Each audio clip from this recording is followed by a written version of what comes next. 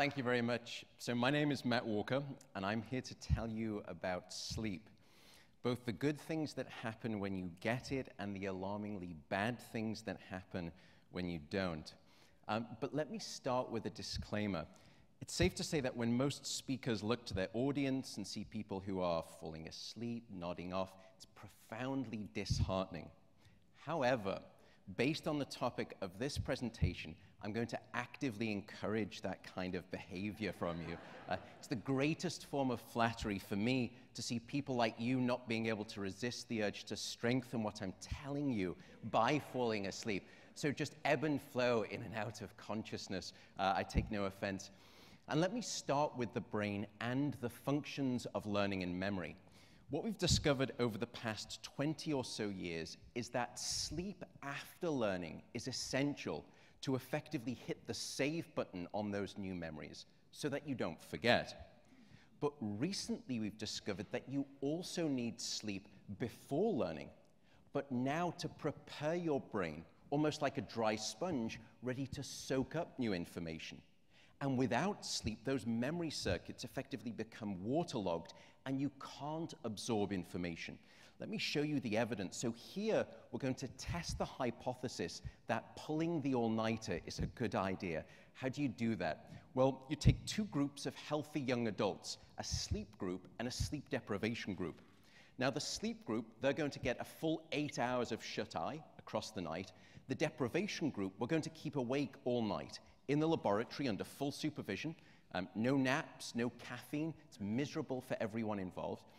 Then the next day, we're going to place them inside an MRI scanner and have them try and learn a whole list of new facts as we're taking snapshots of brain activity. And then we're going to test them to see how effective that learning has been. And that's what you're looking at here on the vertical axis, the efficiency of learning. So the higher up you are, the more that you learned. And when you put those two groups head to head, what you find is a quite profound 40% deficit in the ability of the brain to make new memories without sleep. This should be frightening considering what we know is happening to sleep in our education populations right now. Just to sort of frame this in context, it would be the difference between acing an exam and failing it miserably. And we've gone on to discover what's going wrong within the brain to produce these impairments. There's a structure on the left and the right side of your brain called the hippocampus, and you can see it here in these sort of orange-yellow colors. Think of the hippocampus like the memory inbox of your brain. It's very good at receiving new files and holding on to them. And when you look at this structure in those people who've had a full night of sleep, here in green, you see lots of healthy learning-related activity. Yet in those people who are sleep-deprived, we couldn't find any significant signal whatsoever. It's as though sleep deprivation had shut down your memory inbox. You couldn't receive any new files. They were just being bounced. In fact, if you want to know what life is like, by the way, without a functioning hippocampus, just watch the movie Memento. I'm sure you've seen this. This gentleman suffers brain damage. And from that point forward, he can no longer make any new memories. He's what we call densely amnesic. The part of his brain that was damaged was the hippocampus. It is the very same structure that sleep deprivation will attack and block your brain's capacity for new learning. So that's the bad that happens when you take sleep away. Let me just come back to that control group in green. Remember those people that got a full 8 hours of sleep? We can ask a very different question.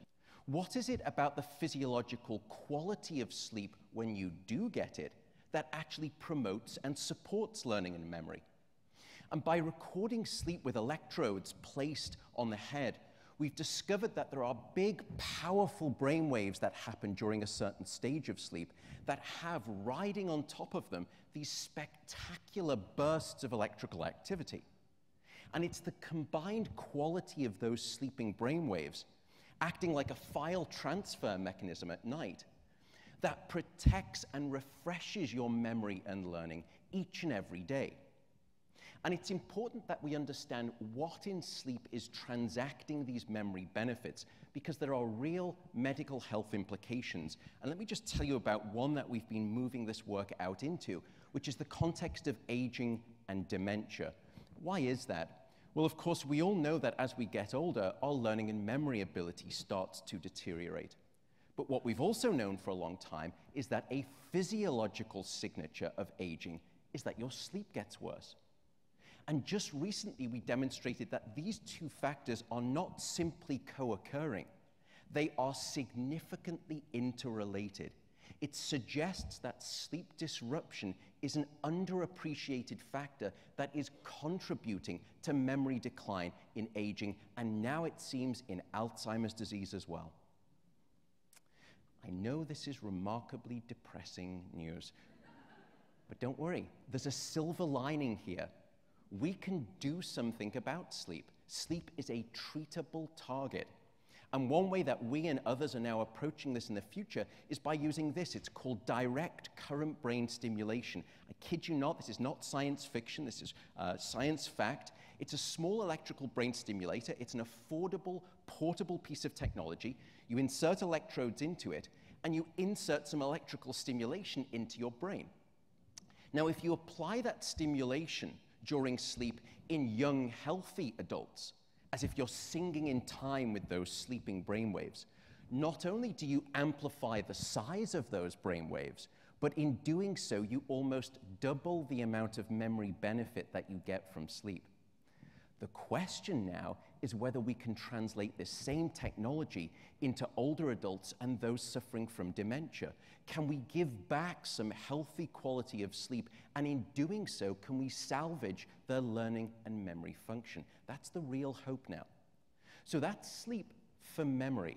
What else is sleep good for? Let me tell you that sleep is critical to help stabilize and support your emotional and mental health. And without sleep, those emotional circuits become hyperactive and irrational. Allow me to demonstrate with a sleep-deprived subject, because it turns out that we do video diaries with our participants across the deprivation night, and you're going to meet one under the pseudonym of Jeff. Jeff has just entered the study.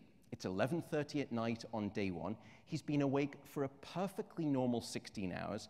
And let's hear from Jeff, his sort of hopes and aspirations are for the deprivation night. Hello. It's about 11:27 right now.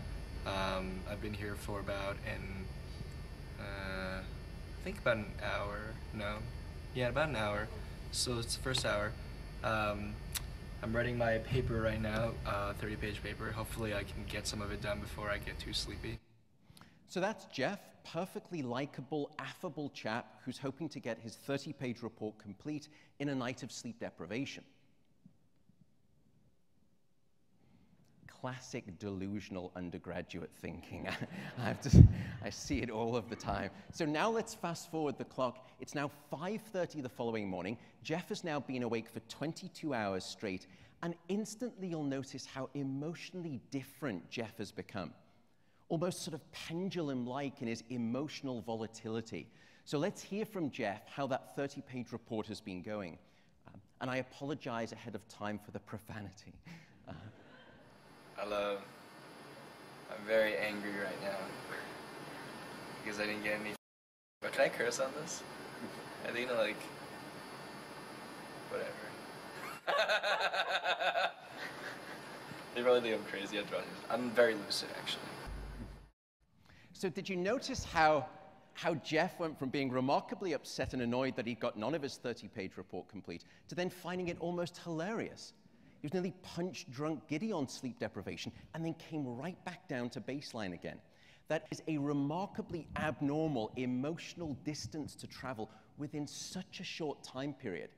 And I think emphasizes the destabilizing influence that a lack of sleep has on our emotional integrity. And we're beginning to understand why, what goes wrong within the brain to produce this change. There's a structure deep within the brain called the amygdala, and you can see it here in red. It's one of the centerpiece regions for the generation of negative emotional reactions. And if you look at the activity in this part of the brain in those people who've had a full night of sleep here in green, you see a nice, controlled, modest degree of a response. Yet in those people who are sleep deprived in red, we saw an aggravated, almost Neanderthal-like degree of reaction, a 60% amplification in responsivity. It's as though without sleep, you become all emotional gas pedal and too little control brake, as it were. What's more concerning is that this is a neurological signature that is not dissimilar to numerous psychiatric disorders. And in fact, we're now finding that sleep disruption is a significant predictor of conditions such as depression, anxiety, including PTSD, and tragically, suicide as well. In fact, we cannot find a single psychiatric disorder where sleep is normal. I think sleep has a powerful story to tell us in our future understanding, treatment, maybe even prevention of serious mental health illness. Now, I couldn't walk away letting you think that sleep is just for the brain. It's essential for the body. And let me give you one example, which is within your immune system. And here I'll introduce these delightful little blue elements. They are called natural killer cells. Think of natural killer cells like the Secret Service agents of your immune system. They are very good at identifying dangerous foreign elements and eliminating them. What they're doing right now is embedding themselves into a malignant, a cancerous tumor mass and destroying it. So what you want is a virile set of these immune cells at all times. And sadly, that's exactly what you don't have if you haven't been sleeping enough. So here in this study, you're not going to be deprived of sleep for an entire night. You're simply going to have your sleep restricted to 4 hours for a single night. And then we're going to look to see what % reduction in immune cell activity you suffer. And it's not small. It's not 10%, it's not 20%. There is a 70% reduction in natural killer cell activity. And this happens quickly, essentially after just one bad night of sleep. Imagine the state of your immune system after weeks, if not months, of bad sleep. And it's perhaps not surprising that we're now finding that insufficient sleep is a significant risk factor for the development of numerous forms of cancer. Indeed, that relationship, that link between a lack of sleep and cancer is now so strong that recently the World Health Organization decided to classify shift work because of the disruption of your sleep rhythms as a probable carcinogen. Jobs that will induce cancer because of sleep disruption. So that old maxim that you've heard, "I'll sleep when I'm dead," it is mortally unwise advice. So in summary, I think the evidence is overwhelming, it's irrefutable. Sleep is the single most effective thing you can do to reset your brain and body health each and every day. And if you were to ask me what the future of sleep is, ironically, I would tell you it's about a return to the past. Because in 1910, the average American adult was hitting the sweet spot of 8¼ hours of sleep a night. Now that number is closer to 6¾ hours. The decimation of sleep throughout industrialized nations is having a catastrophic impact on our health and our wellness. It's a silent sleep loss epidemic. I believe it's now time for us to reclaim our right to a full night of sleep, without embarrassment, without the stigma of laziness. And in doing so, we may remember what it feels like to truly be awake during the day. And with that, I'll simply say good night, sleep well. Thanks very much.